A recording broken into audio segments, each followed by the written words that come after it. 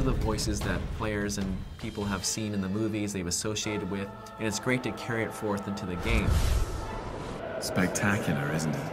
It's great to see that you're playing Chris Hemsworth. It's great to see that you're interacting with Tom Hiddleston. Bring me home, Loki, now! I think getting the actual actors from the film to voice their characters in the game brings a level of authenticity to the project. Mjolnir could smash that just as easily. Brother, I might know how to turn this defeat into victory. Thor and Loki have always been very close brothers. When we meet them in the story, they've had a great relationship. Wait! What's your plan? Asgard will be saved. That is my plan.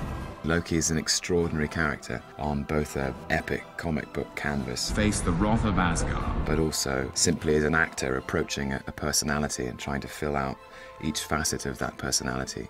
Would you dare face the Infernir on their home world? I must. For Asgard, for the whole of the world tree. Chris and Tom were very excited about this project. Even from the get-go, when they first saw the game, they wanted to play it. They didn't want to leave. It's really amazing. And Chris and Tom really enjoyed the experiencing of just seeing themselves in the game. Oh, come on! For me, it really helps to just have the actor feeling comfortable. Typically in games, we might do lines one at a time.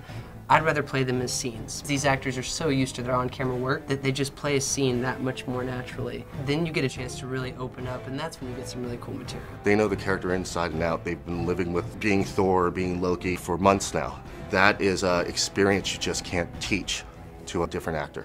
I am Thor! The script was, you know, and always is the main source. Everything else, I guess, is some form of inspiration or influence, and you take what you will from it. It's big stuff. It's big, ancient, epic stuff. Feel the bite of winter! Even better on your second, thank you, Tom. They're essentially recreating what they formatted in a 4-month process in a 5-hour recording session. Tough, yeah. Great. Fantastic. It was really fun. When you're doing voiceover, the challenge is to convey everything that you would normally say with your eyes and with your face, but in your voice. And to have them be essentially working in a box and recreate the same type of performance, it's a really big challenge for them. Same kind of idea though, just a little quicker. Here we go on 135. For Odin! For Asgard!